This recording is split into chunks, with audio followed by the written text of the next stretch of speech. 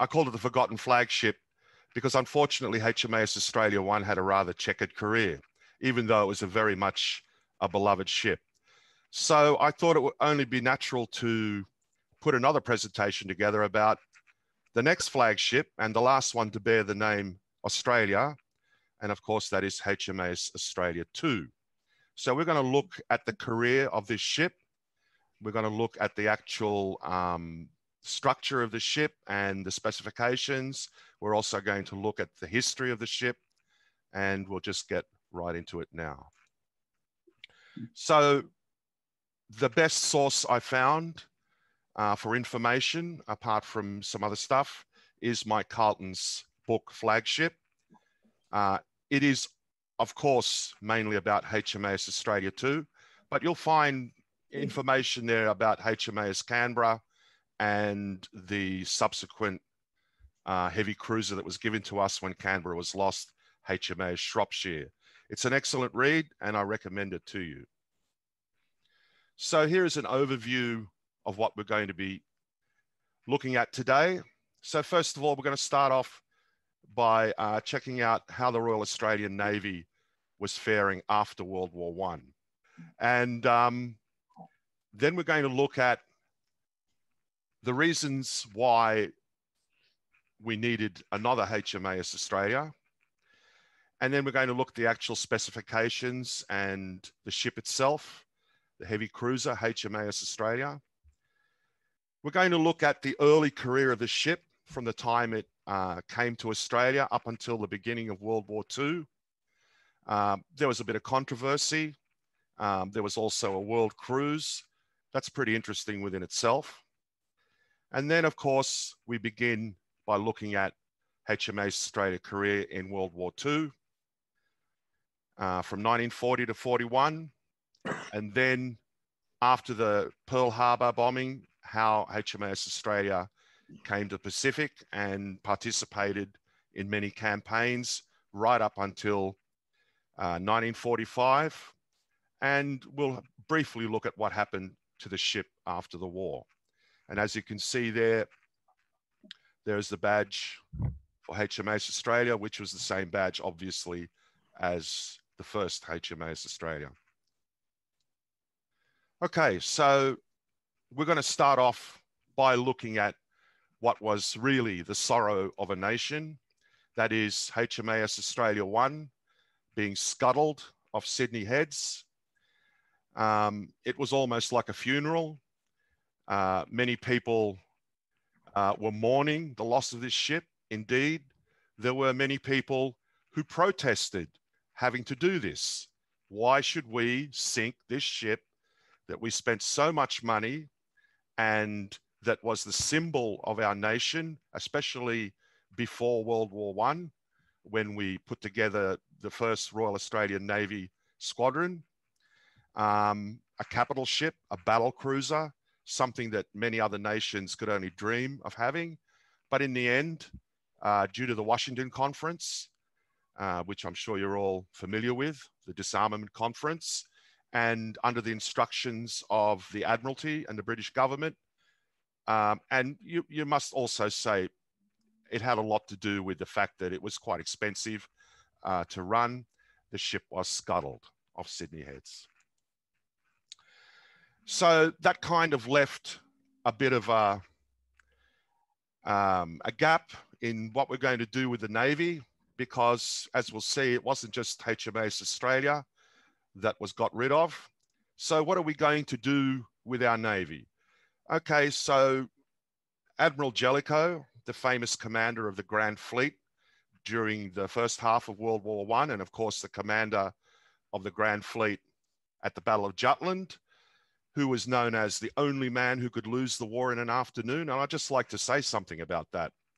Many people consider this epithet by, I think it was Churchill actually, when he wrote his History of the Great War, to be a bit of a slur.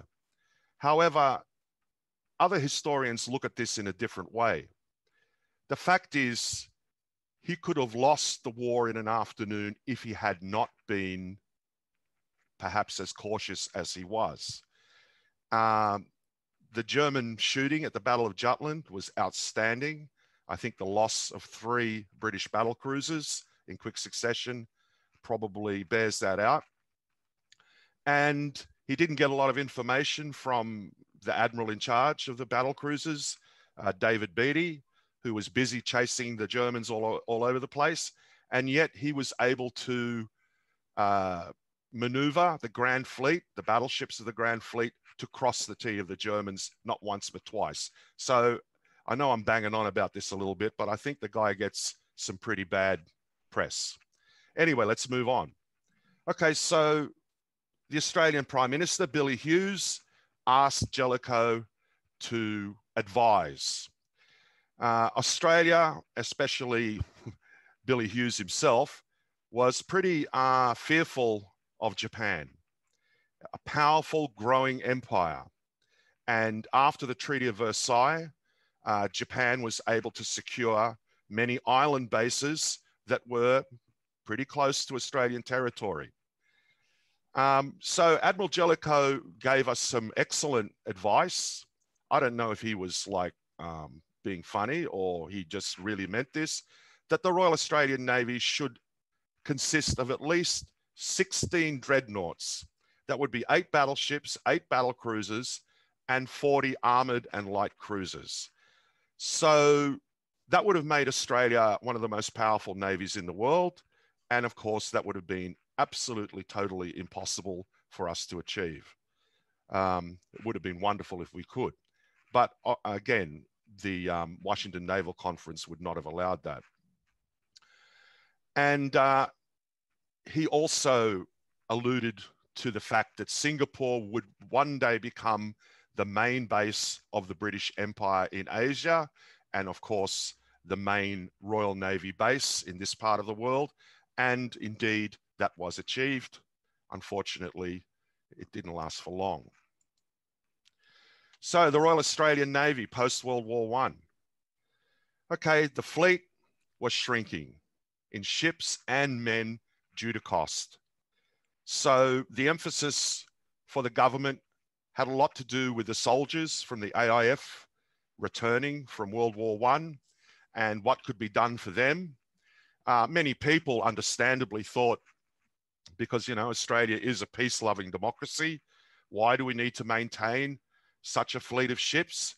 That was the war to end all wars, wasn't it? We don't really need to have this, and it's so expensive, and therefore the government began to neglect bases, equipment, and the working conditions went pretty severely down, which meant that not only were people being retrenched, but people just basically left the service to pursue other types of work.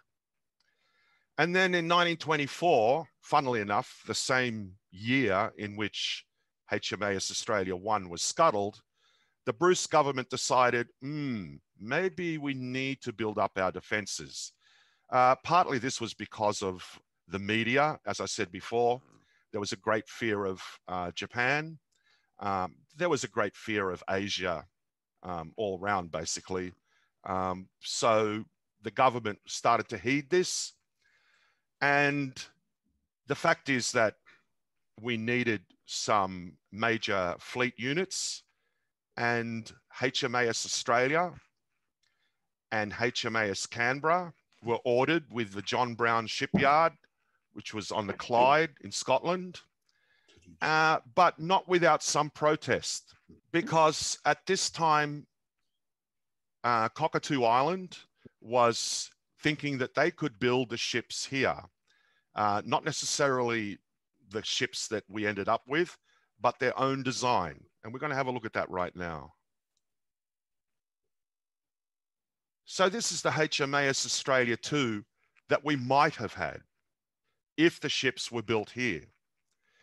Now, I'm not sure if you're familiar with British cruisers from World War I, but this design was based on an enlarged Hawkins class cruiser.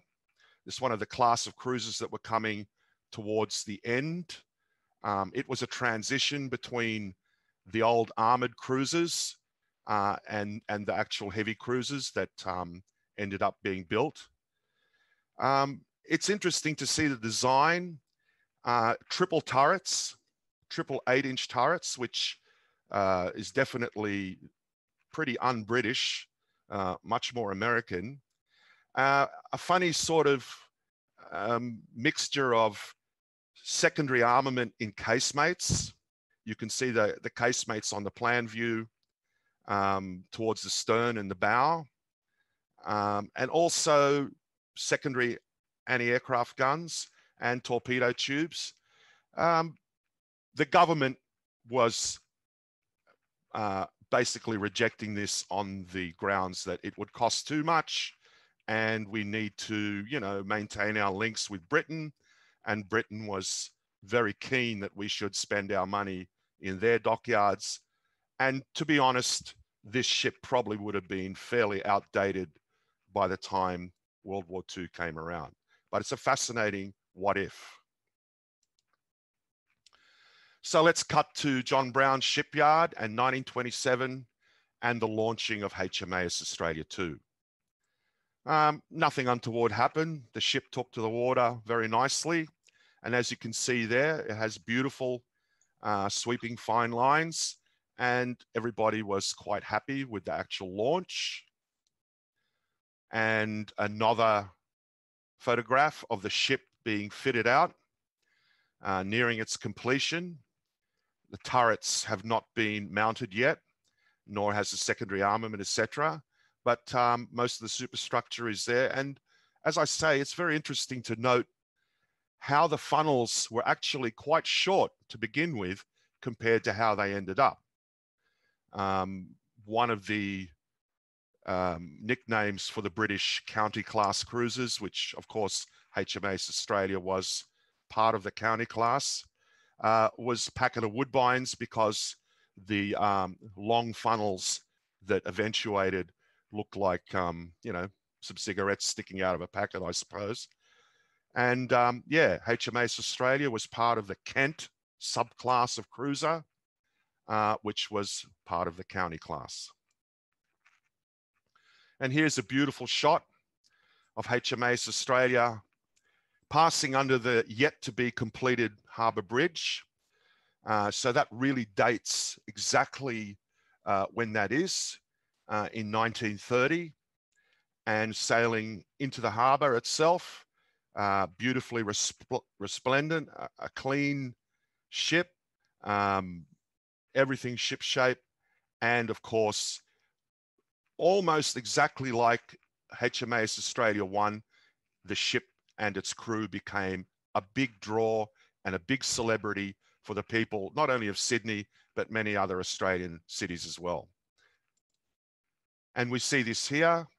The ship was on show to the public at Circular Quay. And I always love to see photographs like this to see how people used to dress. And of course, every man who is a civilian is wearing a hat, because hats were obligatory for males. The fashions for the ladies, it must have been a bit blustery and windy there. But yeah, the ship was on show for quite a few days and drew record crowds. And so it should have been, because obviously the Australian taxpayer was footing the bill. So what were these ships for? What were the main roles and tasks? These are heavy cruisers. They are almost a capital ship in power. So what are they there for? First of all, to serve as the flagships for the squadrons of the fleet. So you have two of these ships. That means that the projected light cruisers, destroyers, etc., that would be built could be divided up into two separate commands. You could, and each one of these could be a flagship with a, you know, a flag officer in charge. Of course, that's not how it ended up, but that's what you say, you know, the best laid plans. Of course, it was very advantageous for the Royal Navy to have Australia, and I might add actually that in World War II and before World War II, Australia really had pretty much the only sizable navy in the British Empire apart from England itself. Canada and New Zealand, South Africa, although they had some light cruisers and etc., Australia really had something that was effective. And the British Navy looked upon these ships as suitable escorts for the capital ships, meaning battleships, battle cruisers, and aircraft carriers of any Royal Navy Far East fleet. And of course, the classic roles of cruisers to protect troop and merchant shipping. We all know, of course, the famous story of HMAS Sydney in World War I being detached from a troop convoy to sink the Emden. So these ships would also have that role, and indeed they did do that at the beginning of World War II. Also, the hunting of enemy raiders, cruisers, and patrol of sea lanes. It might be interesting to speculate what would have happened to the Cormoran if it had run into Australia or Canberra. I mean, even HMAS Sydney should have had the power to quickly sink Cormoran, but HMAS Australia and HMAS Canberra would undoubtedly blasted the Cormoran out of the water.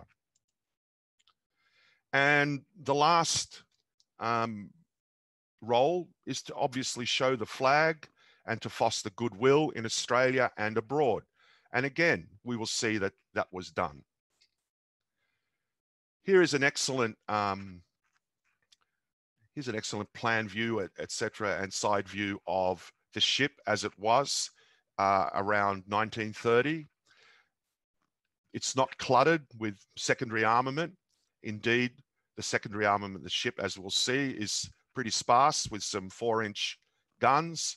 And altogether, it is a ship at this stage that is typical of its class during the early 1930s. So a few facts about the ship, and we're going to start now looking at the ship itself and the specifications. First of all, the motto, Endeavour, the same as HMAS Australia I. And of course, that does hark back to Captain James Cook and the famous bark Endeavour that helped to put Australia on the map. I mentioned before the Washington Naval Conference, and one of the things to come out of that naval conference was that heavy cruisers should not exceed 10,000 tons in design displacement. Now, the fact is that countries like Japan and Germany definitely, when they ended up designing their heavy cruisers in the mid-30s, they well exceeded 10,000 tons, 12 to 13 to even 14,000 tons for some of the really quite big Japanese heavy cruisers. But of course, you know, Britain and America kind of towed the line. However, they were still very effective ships on that load. And at deep load, the ship would weigh 13,630 tons approximately. It had a length of 630 feet, which is interesting to note, which is just as long as HMS Dreadnought in World War I. So quite a large ship compared to some of the World War I ships. A beam of 68.5 feet. And I'm going to use feet. I'm going to use the imperial measurements, but I do have the metric measurements next to it if you want to look at it. And this is very interesting. The original crew, 679 men. As a flagship, obviously, you have an admiral aboard. You would have more people on his staff. But by 1945, the crew had increased to 1,300 men. And that was primarily because of the increased anti-aircraft armament that was necessary to fight in the Pacific. And it became a very cramped ship by the end of World War II. And a few figures money-wise. So the ship was built as part of a £36 million defense upgrade. And it's interesting to see that that will correspond to well over $4.2 billion in today's money. Main armament of the ship, 8-inch 50 caliber guns. You can see there, maximum range 29,900, shell weight 256 pounds, so a little bit less than what I weigh. So I'll leave you to think about that. Muzzle velocity of 2,805 feet per second. Okay, so a rifle bullet like a 303 or an American 3006 or a German 8mm Mauser will leave the barrel at around that velocity. So here you are firing guns of a caliber, not of 30 caliber, but of 8 inches at the same velocity as a rifle. So that's pretty fast, and it could penetrate up to 5 to 6 inches of armor quite easily. Elevation, -4 depression to 70 degrees elevation. And of course, the guns were mounted in 4 turrets, A turret and B turret at the bow, and X and Y at the stern. And that's the actual terminology used by the British and Australian navies. Secondary armament to begin with were 4-inch guns of pretty much a World War I type of design. You can see there is no protection for the crew. You stand out on the open to operate the guns. The fact is that in World War I, and these are dual purpose guns, aircraft were pretty slow, comparatively speaking, and you could almost quite easily track the aircraft with these old-fashioned guns. Unfortunately, by the time of World War II, they were quite obsolete, although luckily for HMAS Australia, these guns were no longer there because they had switched to these guns. So twin mountings, there were 4 of these, 2 on each side of the ship. They had much better range. They had much better everything pretty much, okay? Bigger shell weight, better muzzle velocity, and of course being dual purpose could be used against surface targets or against aerial targets as well. An ubiquitous gun mounting that was found all throughout the British Navy. And some of the smaller weapons, if you look to the left, to begin with, HMAS Australia was armed with the 50 caliber Vickers machine gun. Typically, they were mounted of 4 guns in one mounting. Unfortunately, they're pretty ineffective against modern aircraft, and they were as soon as possible replaced during World War II. On the right, HMAS Australia would be equipped with 2 quadruple torpedo mounts. And it's interesting, the ideas that were prevalent in World War I and between World War I and World War II, where torpedoes were mounted not only on destroyers, which is pretty normal, but on light cruisers, which is acceptable, and on heavy cruisers, battleships, battle cruisers, quite a mania for torpedoes. And I think, as far as I can tell, torpedoes on heavy warships were pretty useless. I think the only capital ship in World War II to fire torpedoes at another capital ship was when HMS Rodney fired a spread of torpedoes at Bismarck, which was already a flaming shambles and could hardly move, and missed. So during the latter part of World War II, the torpedoes were removed in favor of more anti-aircraft armament. And more effective anti-aircraft armament, you can see here, quad 2-pounder pom-poms. These were again a British design, and again fairly ubiquitous on many British warships. They were a definite improvement over the Vickers machine gun, but you cannot shoot a kamikaze out of the sky with one of these if it's really gonna crash into your ship. it has a fairly low muzzle velocity compared to the 40mm Bofors and even the 20mm Oerlikon. And so while it was not too bad at close distance, there were better effective weapons. And you can see on the right there, the fellows towards the end of the war using the 40mm Bofors, which was sourced from the United States Navy, pretty much because the Royal Navy ignored or couldn't be bothered to give these guns to us. We'll look at the armor of the ship itself. So this is direct from Jane's fighting ships. Typical heavy cruiser type armor, a main belt of 3 to 5 inches, okay, along this strake here. Turrets, 2 inches, barbettes 2 inches, conning tower of 3 inches, and deck armor of 4 inches, which actually was pretty good compared to ships in World War I. And this reflected the fact that as warships could fire accurately at longer distances, the shells would land onto the horizontal areas of the ship rather than the sides of the ship. So any ships that had weak deck armor could be easily pierced, and there could be catastrophic results. Okay, so also there were anti-torpedo bulges fitted, which was again another idea, and many warships had this. Propulsion. Okay, so 3 drum type boilers, 80,000 shaft horsepower for a design speed of 32 knots. An amazing combat radius at full speed of 2,300 miles.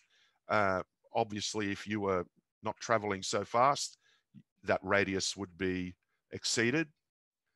And it's interesting to note, if you have a look at the photograph on the bottom right, oil fuel had changed engine rooms a hell of a lot. And the same photo for HMAS Australia I in the same section showed a bunch of grubby looking fellows with shovels and coal dust all over the place. And I'm sure you're all familiar how hard it was to load coal when you were coaling on a World War I ship. Dirty, filthy business. Now the fellows were operating in a much cleaner environment. Oil fuel, of course, was something that was much more efficient than coal. And the old sweats, the old sailors who had served during World War I, couldn't believe their luck when they saw this kind of operation, and thank the Lord that they were old enough to see this change. Now we're going to have a look at how the crew was faring on the ship, because you've got to remember in 1929, 1930, 1931, Australia, as well as most of the world, was in the grip of the Great Depression. So in Australia, it hit pretty hard. There was a big economic downturn. And one of the things that the sailors resented, and there was a list of things that they resented, was the fact that they had to take a pay cut. Now, many of these men had families, whether they were helping to support their parents and brothers and sisters, or they were newly married and had a small family of their own, perhaps, to support. And of course, in those days, there was no such thing as monetary welfare. There was no, pardon me, there was no monetary compensation for people who lost their jobs, etc. And to take a pay cut was something that was very much resented. There was an incident aboard the ship that also caused more unrest.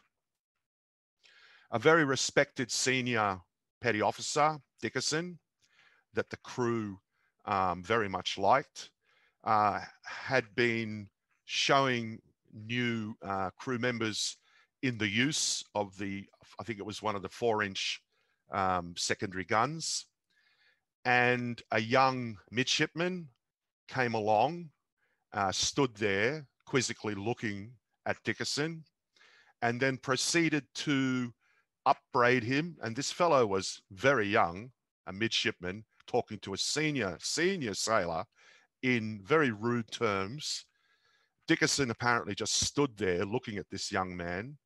And when he had finished his tirade, Dickerson, and this is all he said, words to the effect, well, fancy a young man like you telling someone like me how to do my job. So this was not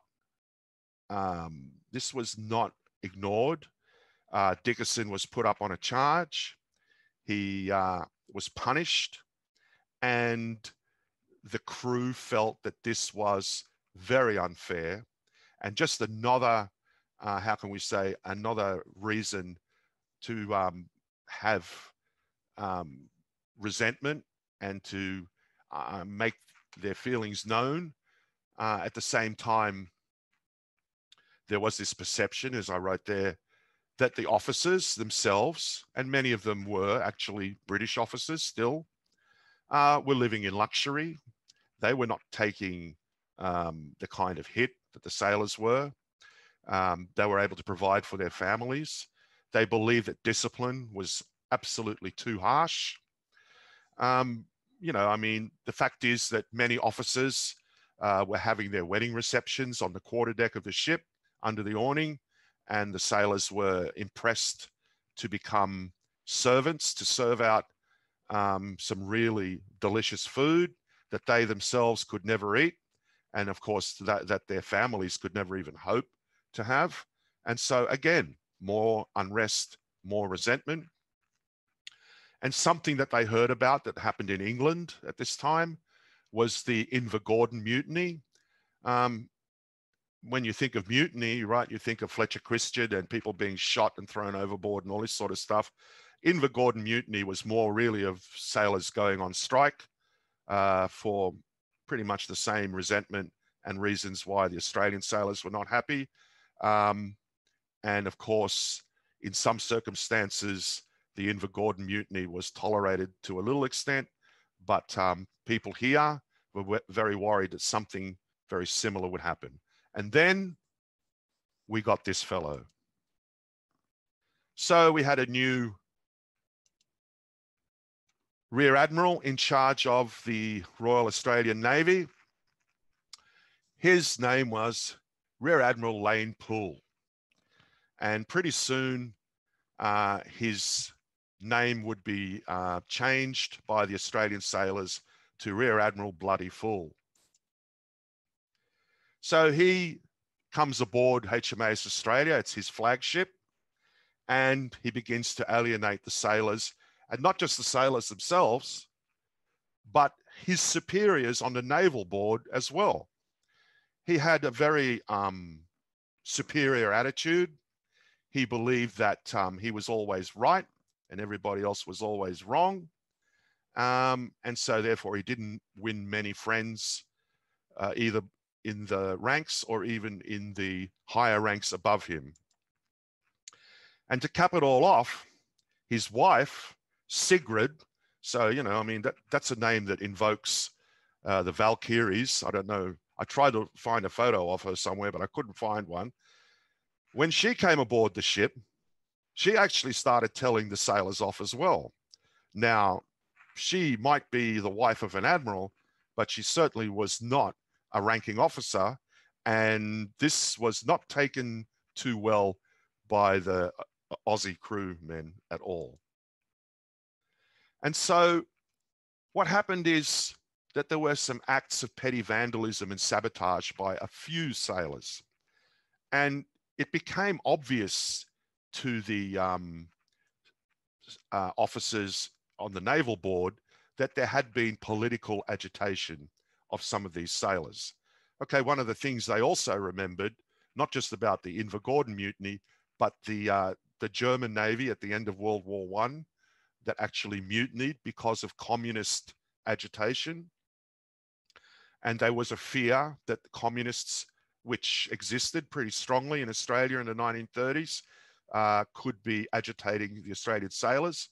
But all in all, even though it was wrong and it shouldn't have happened, things like basically cutting cables, throwing ropes and equipment overboard, it was pretty petty stuff compared to what happened in the German Navy. And of course, as far as the Naval Board were concerned, Lane Poole is in charge of the fleet and in charge of the sailors and is supposed to be managing the situation, and he wasn't.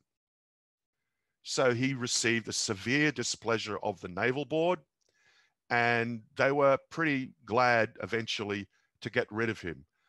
Funnily enough, Lane Poole ended up emigrating to Australia after World War II and lived in Armidale until his death. So what are we going to do? Because, you know, the media had got onto this story about supposed vandalism, etc. I know, let's send the ship on a world cruise. Let's get the sailors and everybody else and the ship itself out of the public eye.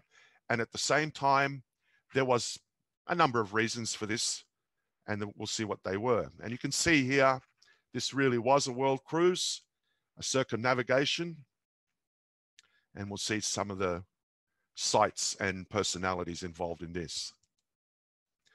So first of all, one of the main reasons was the fellow on the right, the Duke of Gloucester, the son of George V, who was the uncle of our present Queen, and he was a royal passenger. He had been serving here as Governor General, I think, and he was going back to England, and what better way than in one of the units of the Royal Australian Navy.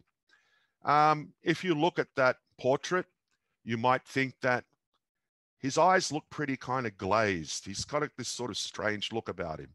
And that could be because apparently the man was very fond of the bottle and chain smoked, and he had some strange proclivities. I'll leave it at that. Okay, one of the highlights, if you look at the left below, was the transit of the Panama Canal. And you can see there HMAS Australia transiting through.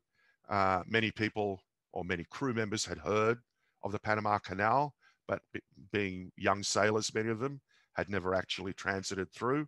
And before that, of course, they had crossed the equator and they had King Neptune to appease, etc. So it was kind of a festive trip.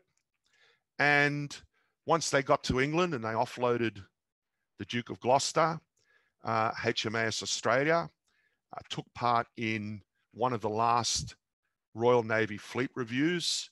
When I say the last, I should say one of the last that was really something impressive to see.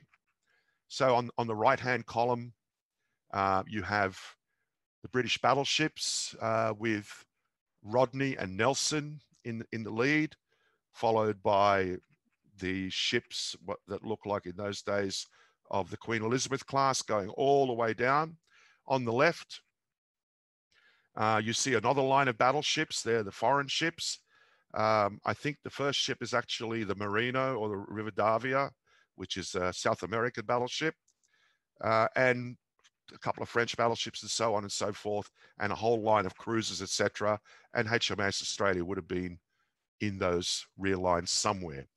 An absolutely magnificent sight it must have been.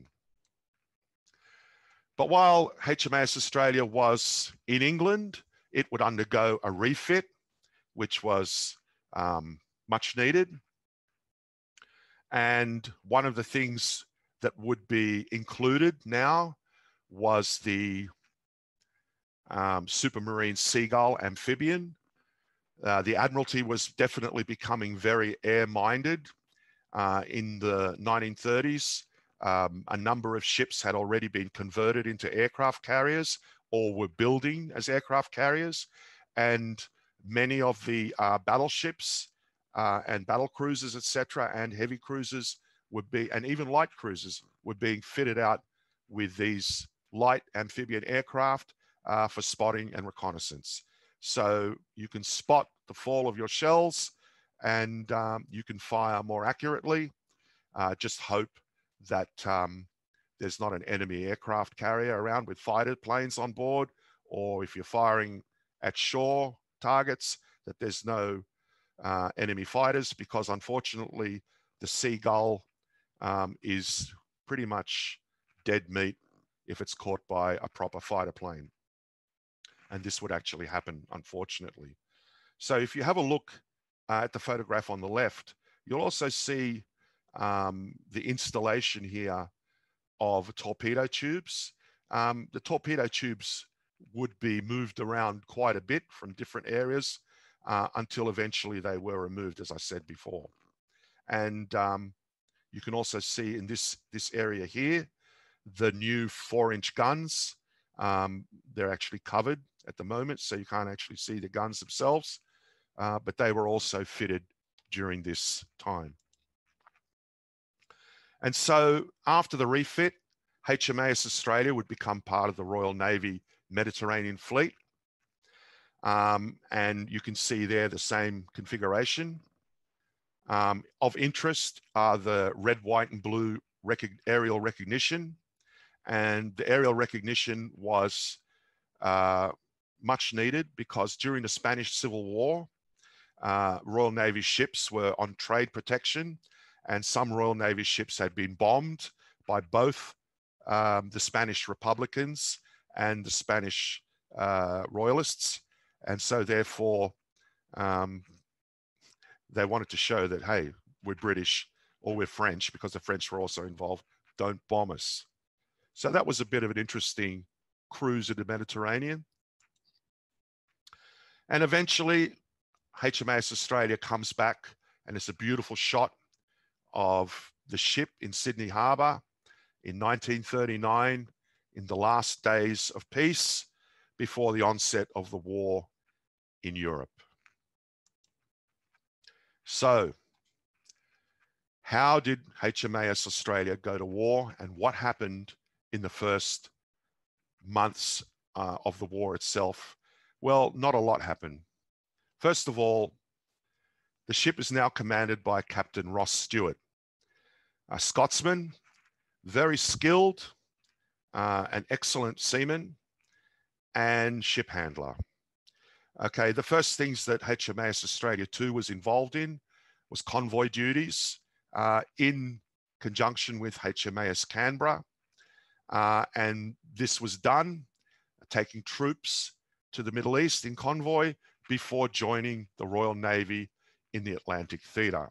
So as before, all our best ships, and fair enough, there was not a threat in the Pacific at this stage, but all our best ships were summoned by the Royal Navy, and obediently they were sent to join the British fleet.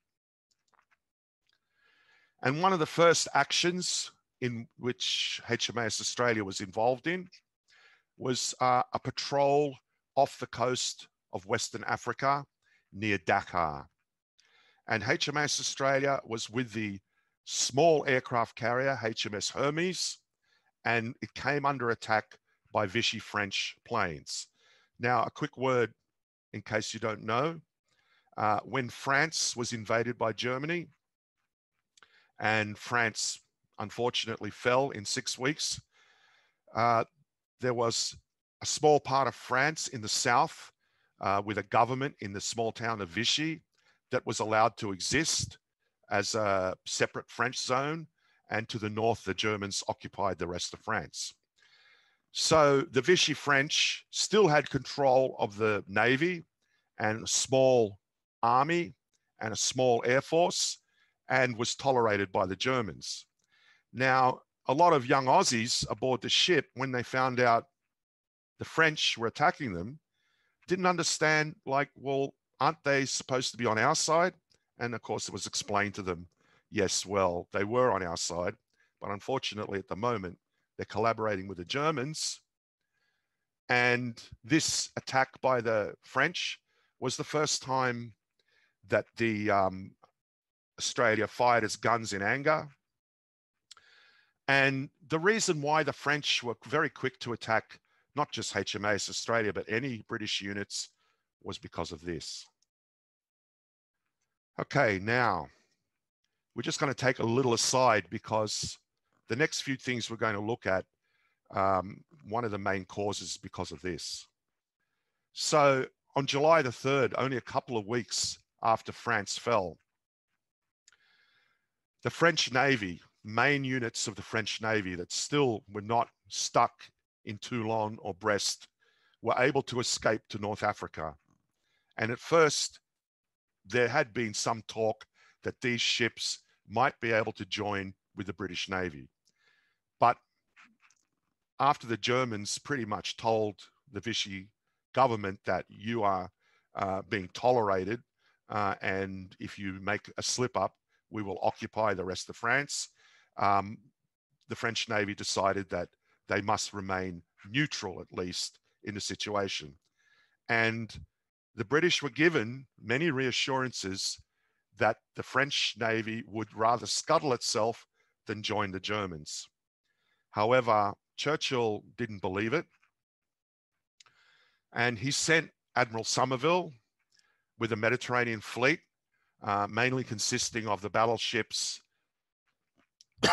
pardon me, mainly consists of battleships, I think Resolution, and of course the battlecruiser Hood, to either get the French to join us, to scuttle their ships, and if not, sink them.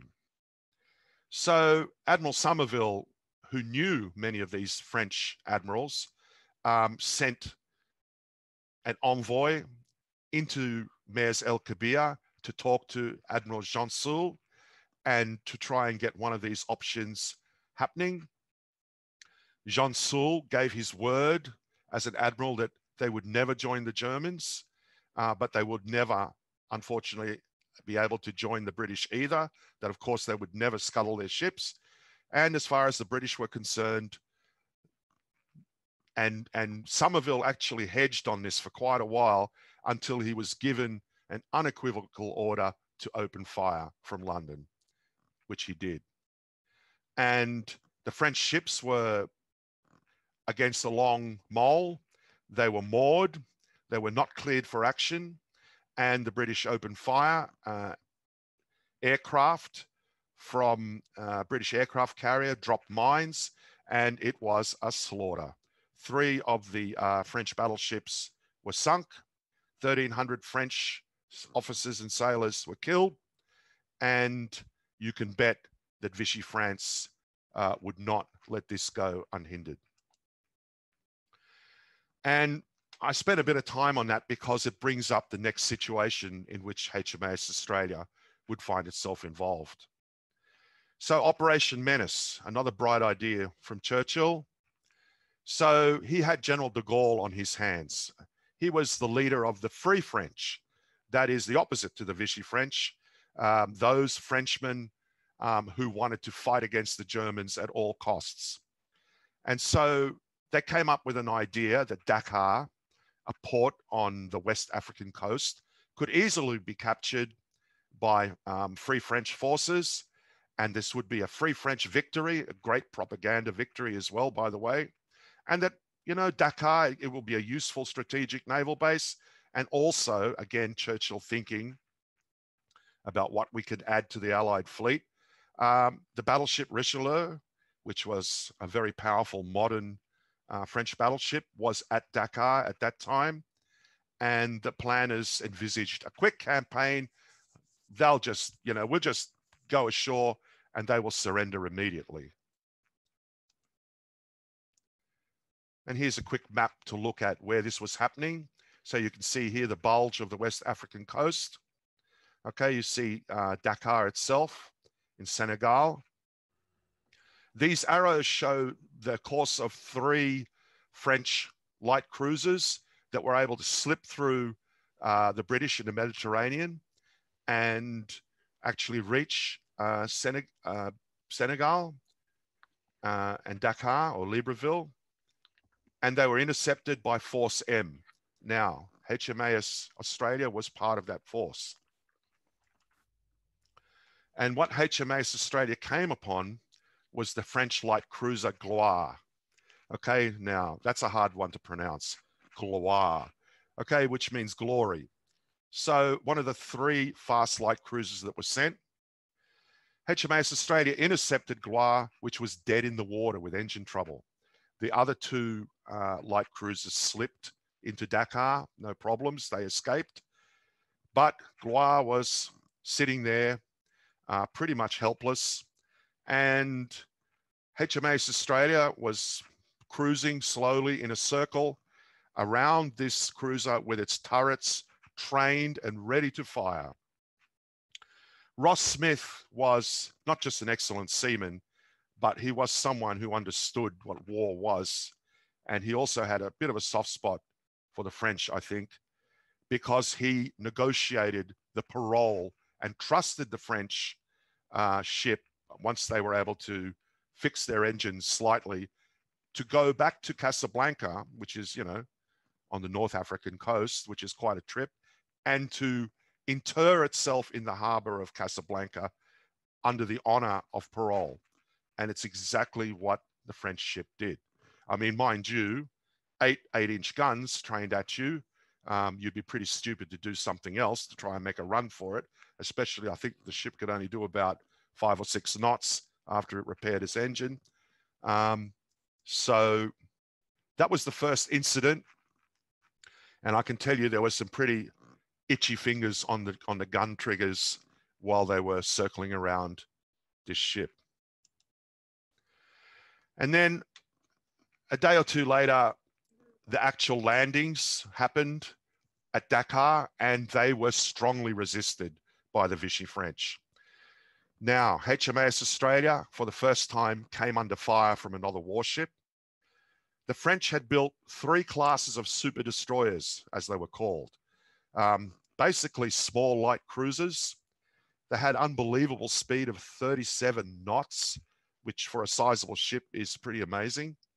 So this super destroyer, L'Audacieux, which means the audacious one, boldly attacked, came out of Dakar Harbour, heading straight for HMAS Australia, which was firing its guns in support of the naval landing. The army landing. And the captain of Australia obviously sees it as a threat. And one of the very first salvos straddles L'Audacieux, which is like pretty good shooting, and then fires 8 salvos. Okay, so 8 salvos from 8-inch guns, that's 64 shells. Okay, 64 8-inch shells with deadly accuracy. And L'Audacieux, as you can see on the right, became an absolute wreck. Now, one of the things that stands out to me, again from Captain Ross Stewart, is that the Australian sailors, young men, never been in a war, never understood really at this stage what war can do. And understandably so. They were jubilant. They were cheering. They had just sunk their, or not sunk, but pretty much destroyed their first enemy ship.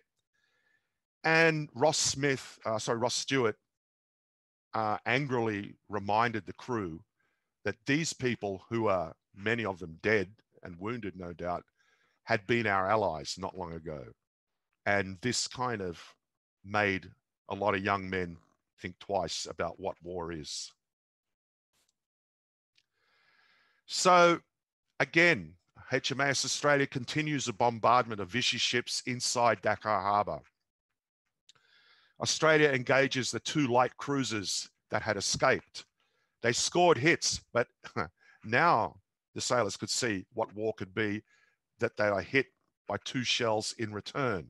Luckily for HMAS Australia, the damage is light and no one was seriously hurt. However, the Seagull, which had been spotting the fall of shot, the small amphibian aeroplane, was engaged by French fighters. And like I said before, it's a very slow aeroplane.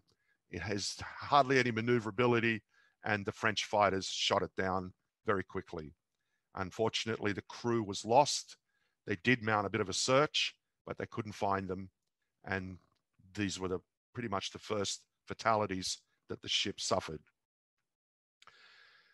And I don't want to sound like I'm down on Churchill too much here, but again, like many of his bright ideas, it didn't work.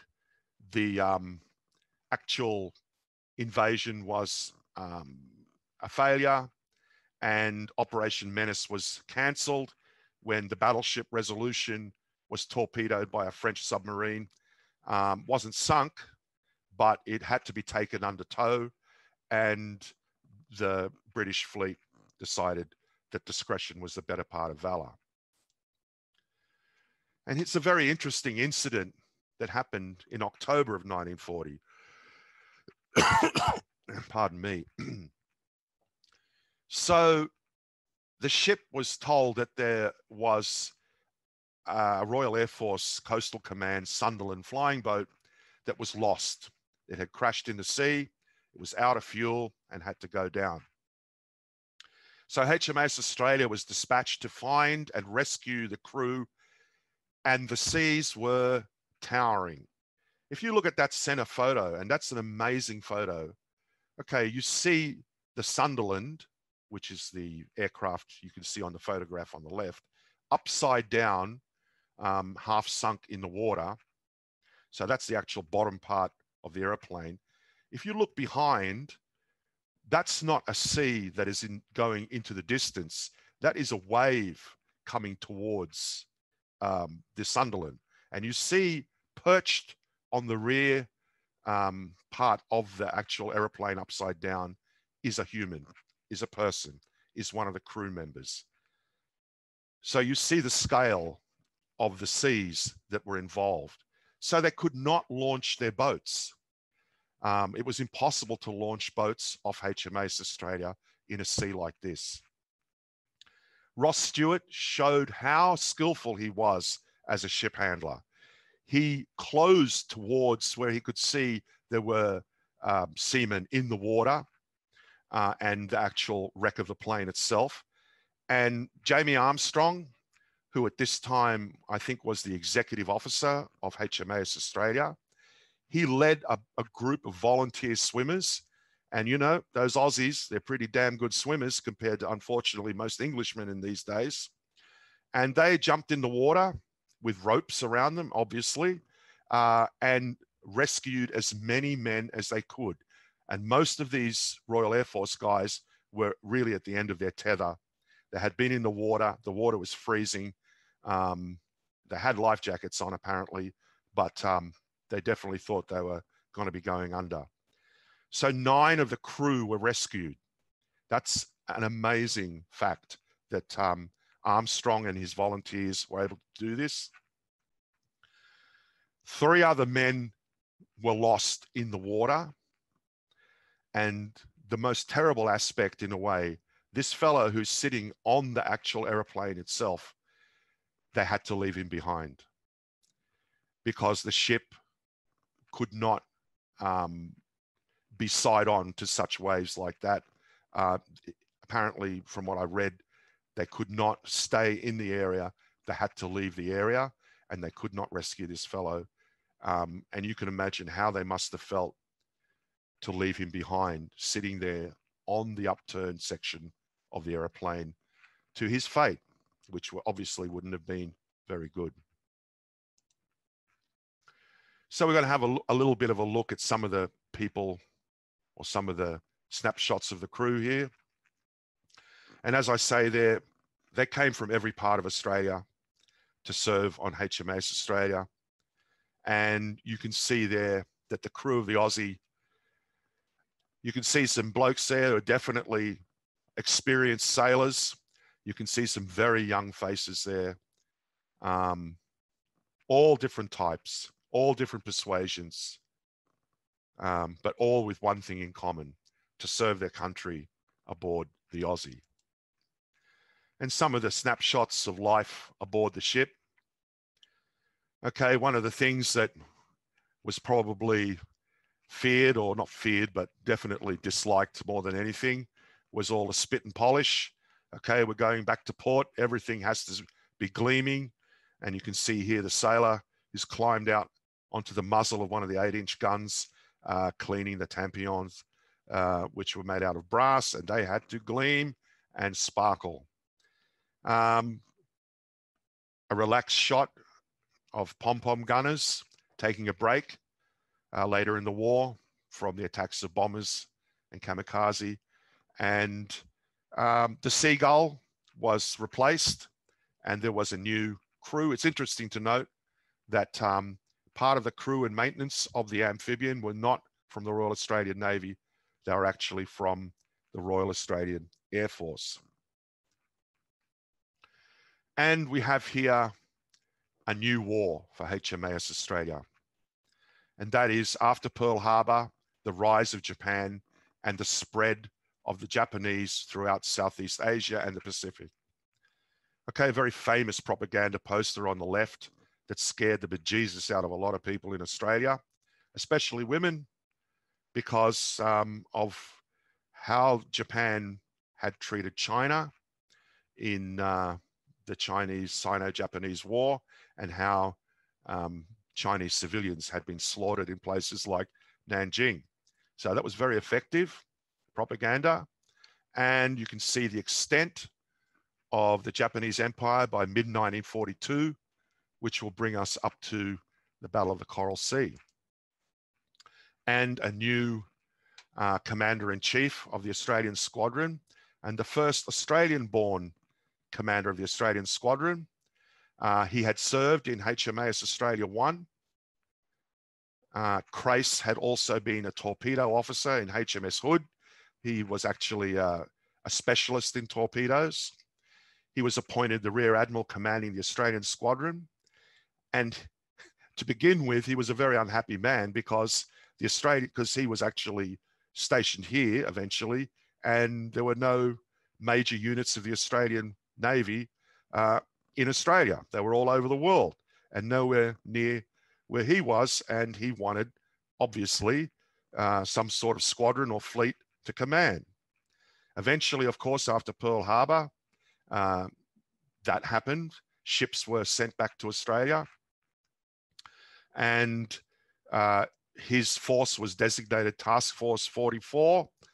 It was composed not only of Australian ships, but some United States Navy ships as well, primarily, mainly the USS Chicago, another heavy cruiser. And he did not have the best relationship with Admiral Fletcher, the American commander in this part of the world. And we'll see that Fletcher definitely, and he is actually a very controversial figure, kind of neglected Crace and Task Force 44, which had a very important part at Coral Sea. So Crace flew his flag in HMAS Australia. And another personality that was very important at this time was, as he would be one day, Rear Admiral Farncombe. Okay, he had been already the executive officer on HMAS Australia on its world cruise. A very quiet spoken man, very professional, very absorbed by his job and his duty. He had been trained at Osborne House, which somebody mentioned before, and at Jervis Bay. He attended the Royal Navy Staff College and the Imperial Defence College in 1927. That means if you're going to these places, you are earmarked for greatness one day. He was seen by the crew as strict but fair when he was the exec officer. He had a nickname of Fearless Frank during the war because of his aggressive approach, and he would become captain of HMAS Australia in time for the Battle of the Coral Sea. So one of the first tasks that Task Force 44 had to do was to actually get to know the ways of the United States Navy, because now, as Curtin famously said, we look to the United States. Not to say that we don't appreciate Britain, but sorry, you guys can't do much for us at the moment, so we look to America. Again, Crace is not happy because one of the first things they have to do is to escort a tanker. And as he said, not to shoot Japs, because that's what Crace wanted to do, shoot Japs. he really wanted to bombard Rabaul. Instead, he was sent with HMAS Australia on an escort mission. And I'll very briefly mention the murder that happened aboard HMAS Australia. Okay, so stoker John Riley was found bleeding, knifed repeatedly on the upper deck of the ship. Now you can imagine this is something that, as far as I know, had never happened aboard a ship of the Royal Australian Navy before. There was a court-martial for murder by 2 shipmates of Riley. Apparently Riley was accusing them of having what you would call, I suppose today, a same-sex relationship. It's kind of a bit confusing, the case, especially to Farncombe. Farncombe had a very difficult duty to prosecute a court-martial, pardon me, without any real knowledge of law. He wasn't a lawyer. He was a very skillful captain of a ship. But eventually that was done. And I would recommend, if you want to know more about this, to read Mike Carlton's book Flagship, because there's a lot of information about that. And here I'm primarily involved in looking at the ship's historical record during the war right now. Okay, so the Battle of the Coral Sea. HMAS Australia leads Task Force 44 looking for the Japanese invasion fleet. Crace is on the blower repeatedly looking for some information or direction from Fletcher. Okay, Fletcher is, I don't know, either he was too involved in what he was doing or he just really couldn't be bothered to answer back. Crace was given no information, virtually none. Okay, so Farncombe made a very good team with Crace, and they were both a bit befuddled, but they kind of followed what orders they had. That was heading towards pretty much the southern, southeastern coast of New Guinea, looking for the Japanese invasion force. And they then came under attack by the Japanese Air Force based at Rabaul. Okay, and you can see there a great photo of HMAS Australia under air attack. They were under attack from a collection of different types of Japanese planes, Zeeks, Betty bombers and Nells. Some of them were dropping bombs from high level. The Bettys were torpedo bombers. Crace repeatedly asked Fletcher for air cover. None arrived. There were none. And there were 2 American aircraft carriers, including the Lexington, which carried a hell of a lot of airplanes and lots of fighter planes. But unfortunately, Task Force 44 were on their own. The torpedo bombers concentrated obviously on the biggest ships, which were Australia and Chicago. And Farncombe was consummate in his skill under fire. He was cool as a cucumber, as they say. He saw the torpedoes drop. He saw and calculated where the torpedoes would be and where his ship would be. And there were no doubt a few sort of close looks from other people on the bridge as to say, well, are we going to turn? Are we going to turn? And Farncombe gave the order to turn, and 3 torpedoes went by and missed the ship. And if it wasn't for Farncombe's skill and coolness under fire, perhaps, you know, to be hit by 3 torpedoes would have been pretty much the end of Australia. And here's this fantastic painting that was brought to my attention by Randall Wilson, that was commissioned by Bruce Law, whose father served on HMAS Australia from 1939 to 1942. And you can see there what I would take to be Farncombe taking evasive action while under air attack. Fantastic painting indeed. Okay, so a little bit more on the Coral Sea. There are more attacks, but the worst thing is that later on, Task Force 44 was actually attacked by a group of American B-17 Flying Fortresses, which is not a good thing. But luckily, And as Admiral Crace very angrily informed the Americans, you know, your blokes are trying to sink our ships. Thank God you blokes couldn't hit the broadside of a barn, and maybe you could take a lesson from the Japanese, or words to that effect. And the upshot, according to Carleton's book, is that Japanese pilots mistakenly reported Australia as a battleship. And this influenced the Japanese admiral Inoue to cancel the invasion of Port Moresby, which of course would lead to the overland campaign of the Kokoda Tract. And again, you can see more photographs of Hobart and Australia under air attack. And another commander of the Royal Australian Navy Squadron. So Crutchley replaces Crace eventually towards the end, or towards the latter part of 1942. And this guy had a very distinguished career. He was at the Battle of Jutland on HMS Centurion, British battleship. He won the VC on the second raid at Ostend, which were part of a series of raids by Commander Kez, or Commodore Kez as he was, against Zeebrugge, which is the U-boat base in Belgium. He commanded HMS Warspite, the famous British battleship, at the Second Battle of Narvik in Norway, where Warspite sailed into the fjords to hunt down a group of German destroyers. You can imagine the looks on the German destroyer captains' faces when they saw a 15-inch gun battleship sailing into a narrow fjord, and pretty much blew the Germans out of the water.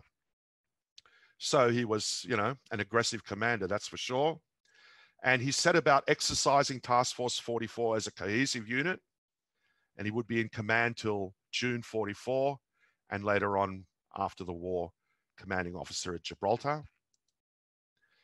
And the sister ship of HMAS Australia, unfortunately, came to grief at Guadalcanal, and it was almost the swan song for HMAS Australia II. They had both taken part in the bombardment of Tulagi, which is a small island off Guadalcanal, and they had been given the task of patrolling and guarding the stretch of water known as the Slot, which is a channel leading up to Guadalcanal. Crutchley was in charge of the cruisers, which were both mostly American and Australian. And he was called to a conference by US Admiral Kelly Turner aboard his flagship. Turner was actually in charge of the landing fleet for the Marines landing on Guadalcanal. Fletcher, again, was in charge of the carrier task force, which actually had deserted Turner. And that's one of the reasons why they wanted to have a bit of a chat. And Crutchley decided to take Australia some many miles to see Turner. And while that happened, the Japanese under Admiral Mikawa sinks 4 cruisers, 3 American, and of course HMAS Canberra at the Battle of Savo. The Japanese are specialists at night fighting. They have amazing coordination. They also have what are called long lance torpedoes, which are absolutely deadly, as well as excellent fire control. So unfortunately, Canberra was a wreck. There was much loss of life. And Crutchley was, you know, accused of basically deserting his command at one stage. But when all the information and facts came through, he was exonerated. Unfortunately, that didn't mean much to the crew members who survived and to the families of those who did not from HMAS Canberra. So by this stage of the war, and I'm sorry, I know I'm going a bit over time, but by this stage of the war, there were 2 separate pathways to defeat Japan, shall we say. The northern track that you see here would be primarily Admiral Nimitz's, the commander-in-chief of the American Navy in the Pacific. His plan was to go through in the northern area and to attack these Japanese outposts, Tarawa, Kwailine, Saipan, Guam, the Marianas, Iwo Jima, and finally Okinawa, so that American bombers could directly reach Japan and basically destroy Japanese cities and therefore hopefully end the war. And then you had this southern track here, which was a plan by the very colorful General MacArthur, which led to the Philippines. As he once said when he left the Philippines in retreat, "I shall return." And so he wanted to make good on that promise. He had already been in charge of Australian forces in the New Guinea area. And in the end, President Roosevelt had to make a decision, and he decided, and this is an amazing thing that just shows you how much resources the American had, he decided to go with both. So a double-pronged strategy to destroy Japan's empire in the Pacific. HMAS Australia would be part of this southern thrust, and it would be under the command of the US 7th Fleet. So MacArthur's drive to the Philippines, HMAS Australia and the Royal Australian Navy now formed Task Force 74 as part of the United States 7th Fleet. As they were basically cruising along day after day, week after week, their main mission was gunfire support, because the Japanese Navy was not showing itself yet in any surface engagements.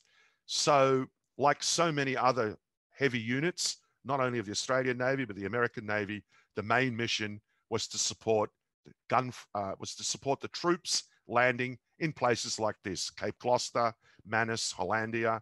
And these were not just American troops, but Australian soldiers as well. They came under air attack many times, notably at Biak. And at one stage, it looked like they may be able to hunt down a squadron of Japanese destroyers. But unfortunately, because they really wanted to have a surface action, it was unsuccessful. The Japanese ships were pretty fast and got away in the night. And we have here a new commander of the Australian squadron, Collins, a very different man to Farncombe. He was a gunnery officer aboard HMAS Australia in the 1930s. He was, of course, the famous man who took command of HMAS Sydney and sunk the Bartolomeo Colleone. And he would command HMAS Shropshire. That's the heavy cruiser that the British loaned to us to replace Canberra. And in October 1944, he was promoted to Commodore Australian Squadron. A very genial man, apparently, also a member of polite high society in Sydney before and during the war when he could. A very different personality to Farncombe. And skipper of HMAS Australia is now Emile Descheneux. Okay, I hope I pronounced that correct. Captain, he's an excellent officer and man. He's had a wide-ranging career, both in the Atlantic and now in the Pacific. Okay, so as skipper, his main job is to, as I say, gunfire support. And on Trafalgar Day, the 21st of October, the ship is doing its mission. Descheneux is on the compass platform with the other officers around him. And there is a sighting that has been mistaken. They thought they were Allied airplanes because the Americans had so many aircraft carriers and so many airplanes in the air, it was hard to tell. And the Val dive bomber from a distance looked a lot like the American Dauntless dive bombers. And it was too late when they realized that these three airplanes are Japanese. And some people say that these attacks at Lady Gulf in October 1944 were the first actual kamikaze attacks on Allied ships. So both Shropshire and Australia came under attack. Here you see one of the Valve dive bombers. Okay, one of the attacking planes is hit repeatedly by anti-aircraft fire, but it comes on regardless, low over the port quarter, and dives into the ship. It crashed into the port side of the forward tripod mast, clipped the funnel, and even though the aeroplane, most of the aeroplane itself fell over the side, there was a massive explosive fireball because the actual fuel aboard the airplane detonated, as well as perhaps one of the bombs. Okay, this would have catastrophic results. Okay, later on when it goes to Manus Island, you see the kind of damage that this aeroplane inflicted as it came down this angle. And of course, that's all fire blackened as well. Okay, so Deschanel and his guys would have been in this area here, and there were many others in anti-aircraft positions, etc. around. So Collins is badly injured. Deschanel will soon die, unfortunately, from the burns and from a stomach wound that he sustained in the attack. So this fireball and shrapnel not only kills the two top men on the ship, but 36 sailors as well, and 65 are wounded very seriously. Okay, so the ship returns to Manus Island to repair the damage on the 27th October. And the crew is mourning the loss of their captain, whom they liked very much, and mourning the loss of their shipmates. And they are then told to parade on the quarterdeck of the ship. And they think that, okay, so we're going to be basically told, okay, guys, you did a good job, and, you know, it's terrible what happened, but we're going to have to go back to the war, and we're going to have to fight and all this sort of stuff. The fellow you see there, Vice Admiral Guy Royal, who happens to be the #1 person in charge of the Australian Navy Board, I think, at this time, boards the ship. He happens to be at Manus Island. And he tells the fellows, well, just think that those men who died would have been very proud to die on Trafalgar Day. Okay, well, maybe, but actually this caused a lot of unrest and a feeling of disgust amongst the men on the ship. They weren't thinking that anybody would be proud to die on any day, Trafalgar Day or not. And they missed their friends and they missed their captain. And so this was a pretty insensitive thing for Royal to say. And on the left, you see some of the damage incurred. So back to the Philippines, Battle of Lingayen Gulf. Farncombe now replaces Collins as the Commodore of the Australian squadron, and Jamie Armstrong, the hero of that rescue attempt on the Sunderland, is now captain.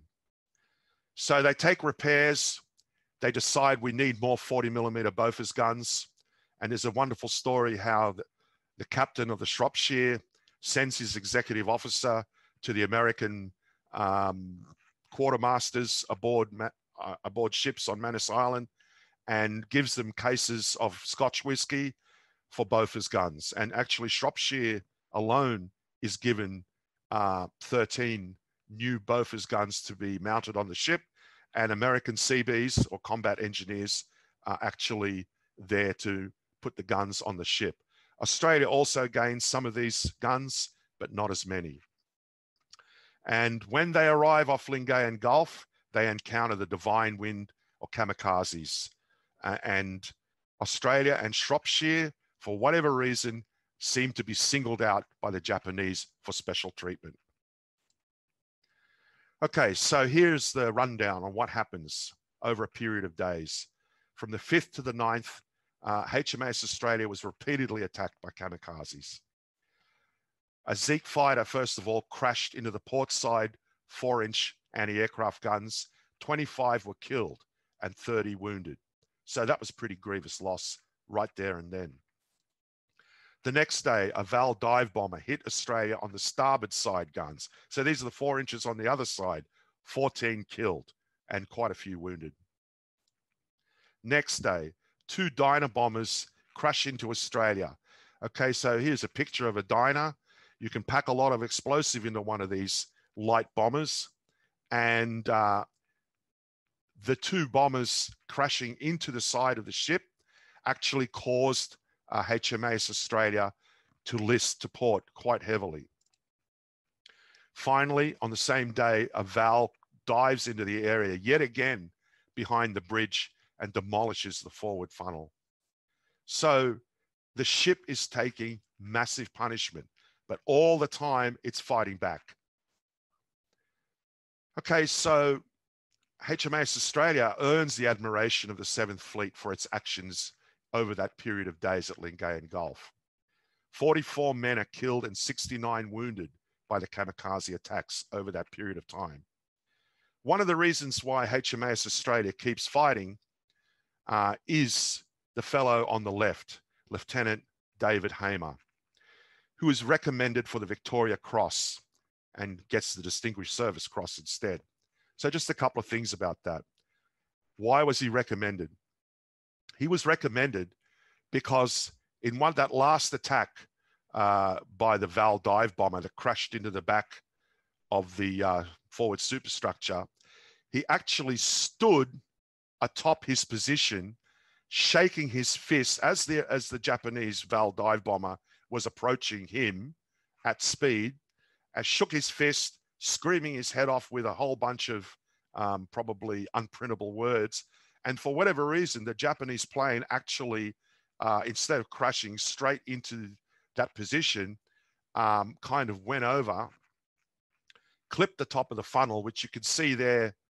That's the actual wreck of the funnel behind him and here. And that deflected the plane. And even though it did still sort of crash into the ship, it didn't cause as much damage as it could have. This inspired the rest of the crew. The rest of the crew couldn't believe when they heard what had happened, that this young fellow, who was very much liked by the crew, had done this. And so not only for that, but also for his unrelenting work in directing the anti-aircraft fire of the ship, was put up for a VC. The story why he didn't get the VC, because actually apparently Royal, that same person who was pretty insensitive, interviewed Hamer and thought he was a wonderful chap and authorized, or shall we say, said that, yeah, he should get the VC. But the Americans apparently said, we don't want word of the kamikazes getting out. And so therefore we don't want this young fellow to get the Victoria Cross because of all the publicity. And that would give also publicity about the kamikazes. Anyway, that's the story I read. So he gets a Distinguished Service Cross, and finally, that's the end of the war, because the ship is now damaged severely and needs to be repaired fully. So we finally get to the final years. Obviously, by the time the ship is repaired, the war is over. HMAS Australia will eventually return to Australia, and it's put into Fleet Reserve and recommissioned in 1947. It's deployed to Southeast Asian waters for goodwill cruises to New Zealand and Fiji. It takes part in a Mercy Dash to the Australian Antarctic South Pole Station to take aboard a seriously ill scientist in 1950. It also takes part in the royal visit of Queen Elizabeth II and the Duke of Edinburgh in 1954, and it fires its guns for the last time to commemorate the Battle of the Coral Sea. And you can see there on the bottom right, the crew and the Queen and her husband, the Duke, at the time of 1954. So when we get to 1955, the ship is put into mothballs. It's a bit of a fuzzy shot there, but it shows a color shot of HMAS Australia, and it's at rest in Sydney Harbour before its final scrapping. A gallant ship sailed by gallant men. And of course, lest we forget what this ship did and the men aboard, and lest we forget the memory, as it says there, of the 87 officers and men who were killed on this ship fighting during World War II. And here are the sources that I used for my presentation. Mostly flagship, as I said, but lots of information online. And thank you. And any questions or discussion, if there's anybody still out there. No questions. Just Christine here from the HMAS Australia Veterans Association. Just wanted to say congratulations, Kez, on a great job, and thank you very much. And all of our participants are still watching and still got their names at the top there, so they're all very keen and just very appreciative of the whole attention and how much your attention to detail. And just on behalf of all of us, we'd just like to say a big thank you. Kez, I particularly valued the presentation because it's so comprehensive, and you really gave us the strategic context as well. I mean, it's all very well just to talk about the individual actions that a ship goes through in its life, but to appreciate, you know, the broader context.